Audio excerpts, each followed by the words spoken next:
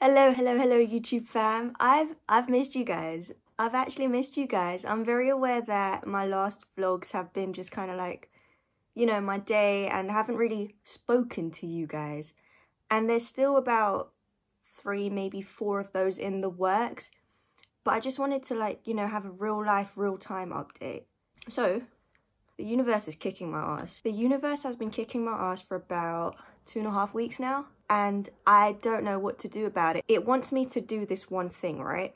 I'm not gonna go into specifics. It wants me to do this one thing, but we're disagreeing on the timing, and maybe I'm just not being brave enough. Like, this thing terrifies me. This thing it wants me to do terrifies me. I'm scared, but I know I need to do it at some point. Otherwise, I'm just gonna wake up every morning thinking about it, and I'm so tired of that. But then it's stupid of me to think that anything's gonna change if I don't do something. I need to figure that one out. Apart from that,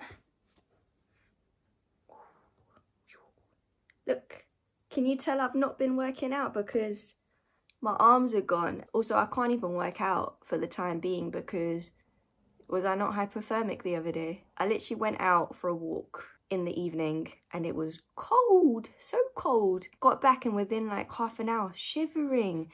And I'm just in my shower trying to warm up, and then I googled and realized that was a bad thing to do anyways. I thought I was gonna die. I genuinely thought this is the end. I'm gonna die from hypothermia, and if I go to a hospital there's COVID. I really thought I was done for. I was under about 3-4 different blankets. I've still got them on my bed, like they're still out. That's how I slept, shivering under all these blankets. Couldn't even move. My limbs were like frozen into place. I had to defrost slowly. So now I stay warm. If I have to go outside, I've got my thermals. I'm not even taking any chances anymore. I'm really not. Like, I'm not here for it. Me and the cold just don't agree. I have a COVID test tomorrow. I'm so excited for it. This is the highlight for me. I can't wait. I really can't. Oh, it's a whole event. It's a motive. These are the motives nowadays.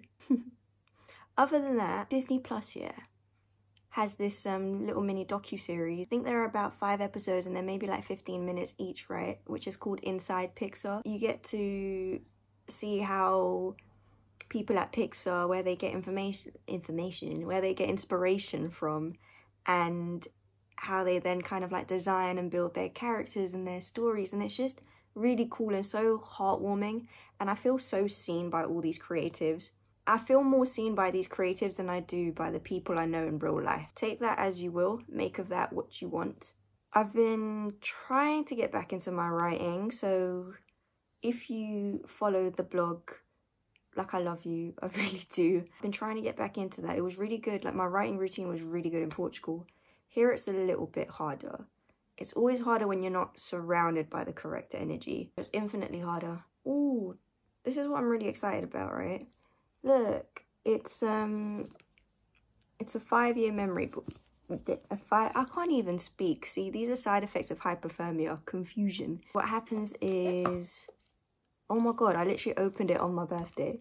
It's got 5 years, so the same day, right, over 5 years. So you go through the entire book, like, front to back, 5 times. So it's definitely not going to look like this by the end of the 5 years. It's got gold-plated sides.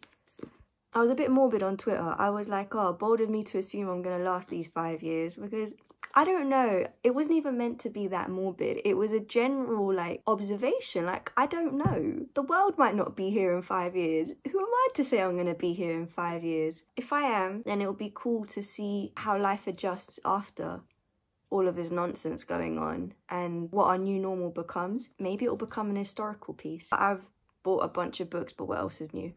I bought... Should I just go through all of them with you? Yeah, let's do that. Hold on. These are all the new additions to the family. What I know for sure about Oprah Winfrey. No clue what's in this book. Excited to find out. Things you can only see when you slow down. I'm excited to read this one. I've heard it's got pictures. I'm looking through it. It does. I'm so excited. Like, I don't even want to peek in this one. I just want to be immersed when I read it. Poetry,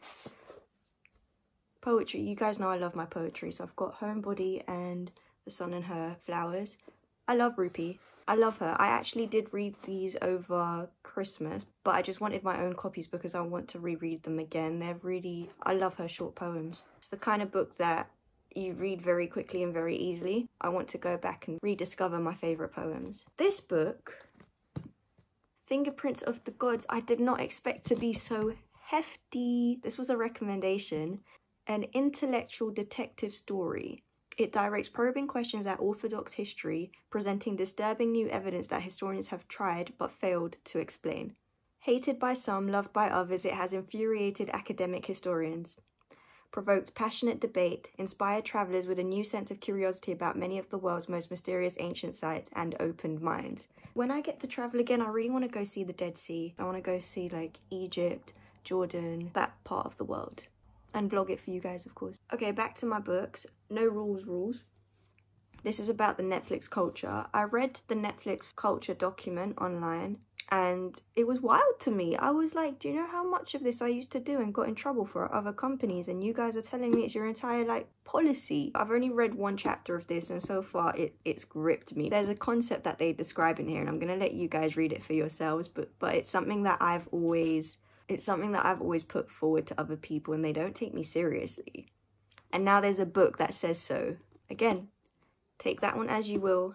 Read chapter 1, let me know what you think. Finally, Amazon, yeah.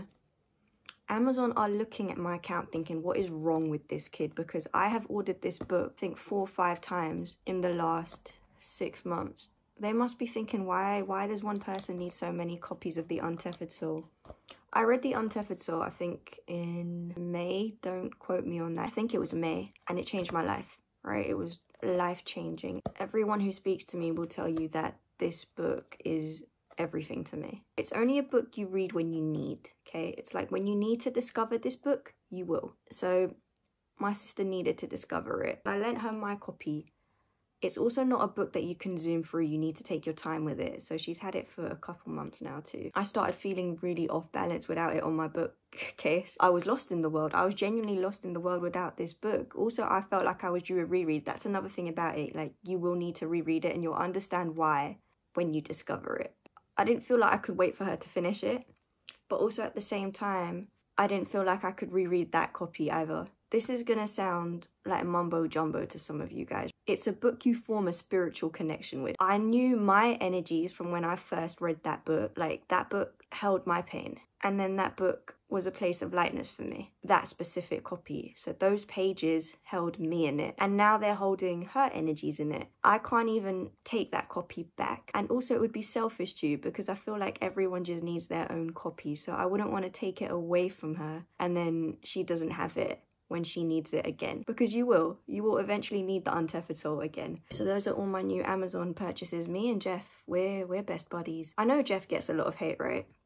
I know he does, but Amazon under promise and over deliver. This last set of orders, actually, they were only meant to be coming in February for whatever reason, something about stock and whatnot. And they literally came in 2 days, and that's not even Prime or anything. That was just standard delivery. It made me so happy. I was so prepared to wait and be patient and thought, yeah, when they come, they come. 2 days later, 2 days.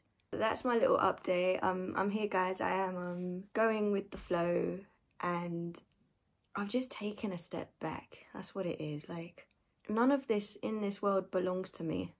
I don't own any of it. I don't have any say in any of it. Whatever I need to do in this place, I will. I've just been humbled.